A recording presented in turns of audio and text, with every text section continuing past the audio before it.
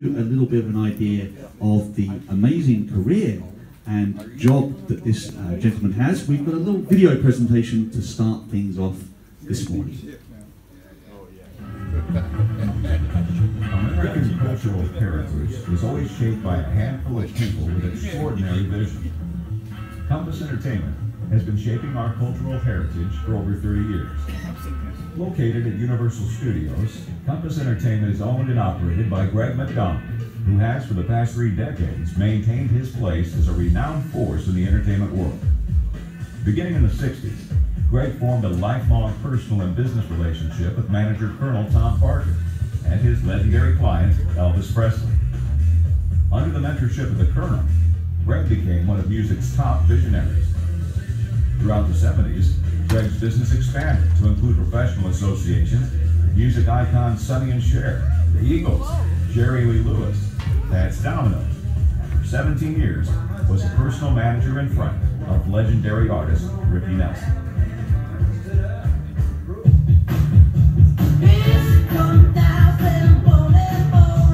It started one day with the kid down the street. That white Boston sound got the... Synonymous with Compass Entertainment, Greg was a driving force behind Silver Eagle Records and Time Life Music, 2 of the most successful direct response marketing businesses in music history. Doug Clifford, Stu Cook, Tom Fogerty, and John Fogerty. Credence, Clearwater Revival. Compass Entertainment's other endeavors also include entertainment-related real estate, like Elvis Presley's Palm Springs Hideaway, Field of Dreams, the sports collectibles retail chain with over 30 stores nationwide, Sun Studios in Palm Springs, California, a live concert venue, recording studio, and television production center, where our producers created and distributed hit syndicated television series, like the Morton Downey Jr. Show. Sonny and Cher and what was built from nothing. And what was built from nothing, I feel at least a 50% contributor to. So maybe more than 50%. Maybe more, at least. The television production division of Compass Entertainment has been a leader in innovative television programming, producing music videos, commercials, and broadcast television shows for major networks worldwide. Compass owns or administrates one of the most sought-after music and television libraries in the world, featured in numerous television shows, commercials, and feature film soundtracks, like Universal Pictures' Casino, starring Robert De Niro, and The Waterboy, starring Adam Sandler. The Compass Library represents some of the most rare music titles and videos ever recorded. In recent years, Compass Entertainment has been a key advisor and consultant to the company responsible for shaping music icons NSYNC, the Backstreet Boys, Aaron Carter, and O-Town, generating revenues of over $2.2 billion in retail sales, and the creation of the ABC network hit TV show, Making the Band. And now continues that track record with worldwide lifestyle and special interest programs, like the Luxury Connection and Heritage Report. Compass has now expanded its media reach with print publications, like Makes and Models magazine, featuring exotic automobiles and beautiful models, and the very popular Rounder, the casino lifestyle magazine. With the popularity of poker and celebrity attention, Rounder magazine has jumped off the pages into a new reality TV series produced by Compass, Rounder Life TV. Compass and its producers have gone beyond broadcast television and print with the production of feature films, including Deal, starring Burt Reynolds and Shannon Elizabeth, Supercross. First place was $500,000. 2 brothers who've never been given a chance. This is the greatest race the sport has ever seen. Best bikes, knowledge track. And other family-oriented films like Pop Star, starring Aaron Carter, and Motocross Kids. Each of these motion pictures has achieved successful distribution worldwide through companies such as Warner Brothers, Universal Pictures, New Line Cinema, and 20th Century Fox. Compass Entertainment, historically connected to yesterday, producing dynamic, quality entertainment today and for years to come. Elvis Festival, welcome to Greg McDonald.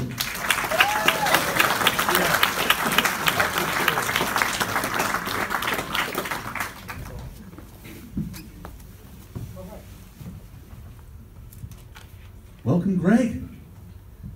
Welcome, Neil. It's nice to see you. Is that on? Let's have a Hello, hello. Nope. sound here.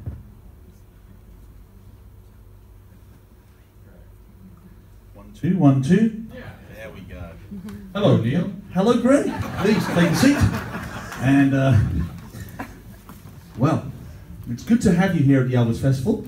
It's great to be here. Your first Elvis Festival with us, with Strictly Elvis. Absolutely. This is fun. Yeah. Fun, sure. Some of the people who were with us in August may have seen Greg, because you came to our guest house gala at Graceland. I sure did. Some of you may recognise him from that evening, but it's wonderful to have Greg here, as well as our other two guests, Charles and Dick, here for our Elvis Festival week. Who are they? So, well, let's start where any good story starts, at the very beginning. So, Greg, where are you from originally?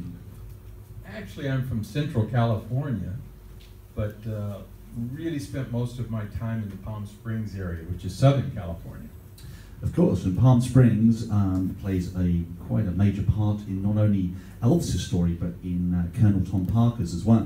It was the Colonel's full-time home and part-time home for Elvis. So how old were you when you relocated to Palm Springs? Well, it was odd. My childhood, my mother had passed when I was very young, and I was traveling with a tent show. Oral Roberts, I don't know if you know who Oral Roberts was from over here, but he was a preacher. And we used to travel with his 10,000 seat tent. And I would be at his revival show, and the kids, the preacher's kids, my dad was a preacher. So the kids would pass the hat, the velvet hat, down the rows and collect the money and put it in 50-gallon drums. And then we would have to set the chairs, setting the tent at 10,000 seat tent. It used to belong to Ringling Brothers Circus.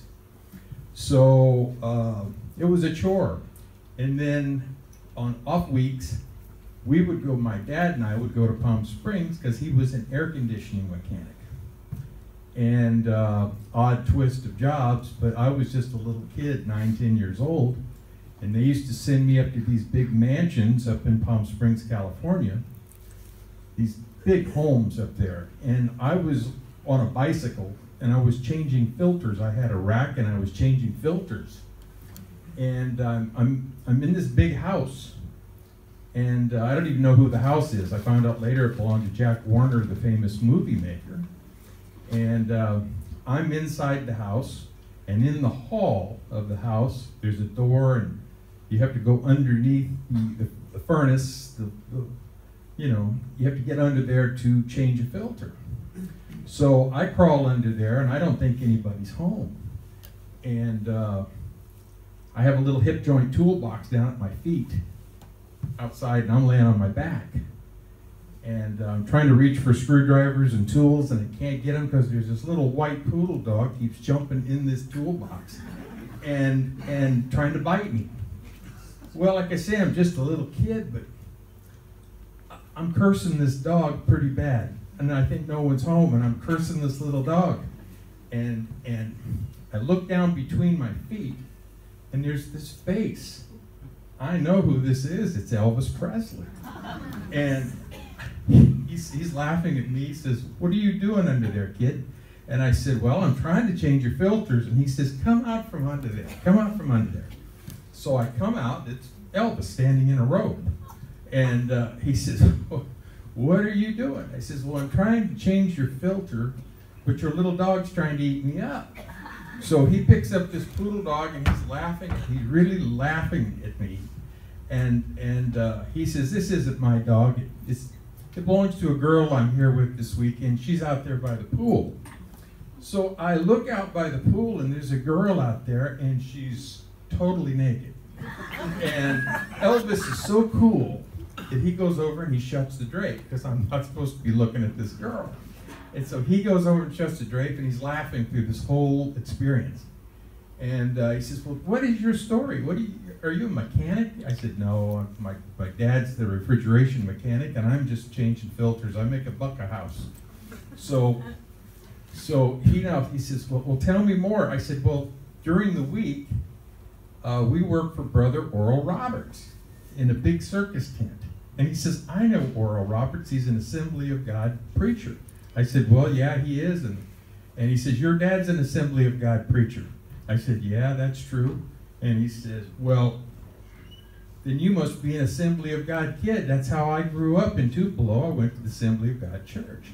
So this goes on and on and on, and we're talking about all kinds of crazy stuff from that church, and he said, tell me. He said, did they bring rattlesnakes to your church? And the evangelists come to the church and handle live snakes? I said, yeah, they did. And he says, did that scare you? And Elvis is telling me this. I'm going, of course. He says, because if you'd been bad that week, one of the snakes allegedly was going to bite you. So he had really done that a lot in Tupelo, and he says, I hated those guys. So, odd conversation, the phone rings. He answers the phone, and it's somebody named the Colonel on the phone.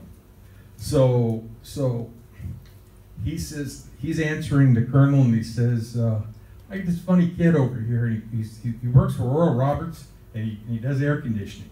So, and the Colonel said, well, send him over here, I want to change my filters too, because it was only 2 blocks away. So I spoke to Elvis a little longer, a lot of funny things. We weren't talking show business, we were talking about everything but. So I left, I took my bike, went over to the Colonel, and I'm expecting to see some military guy, right? And I don't know who Colonel Parker is. So I go and knock on the door, and he answers the door, and he's in his robe, you know. So I go in, and we're talking about the same things, and it goes on and on and on, and I stayed about 27 years. It's not too bad. So backtracking a little bit there, you said your father being a preacher. How much of about Elvis did you know? Did you listen to him growing up? Because I imagine in the 1950s that Elvis wasn't looked upon favorably by many preachers, as he wasn't by most of middle America in the 1950s. So how much did you know about Elvis growing up? Did you hear him on the radio? Did you own his records? Were you a fan? I didn't really own Elvis records because I didn't have the money. And my older sister had played Elvis on the radio constantly. And I loved Elvis, but I was really a little kid. And no, if you were an Elvis Presley fan in the Assembly of God Church, you were going straight to hell. I can imagine, yeah. Okay. So obviously after that meeting the first meeting with the Colonel there, how did it evolve from there? Because from what I understand, you were then sort of almost taken in and made part of the family, part of the Parker family to an extent. So how did it sort of carry on from that very initial meeting? Well, the Colonel's wife, Marie, you know, she thought it was awful that I wasn't going to school a lot.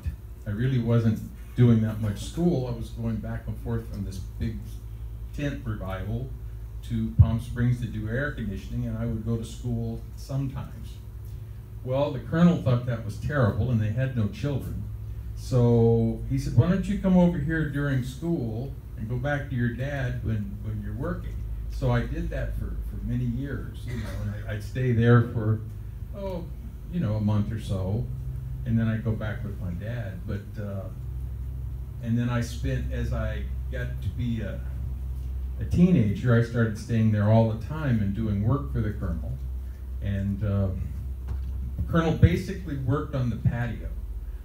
All of these Elvis projects you see or hear, most people don't understand that those weren't done in Hollywood. Those were done in Palm Springs, California, on some plastic furniture in the backyard next to the Colonel's cookhouse, where all the major movie deals were done.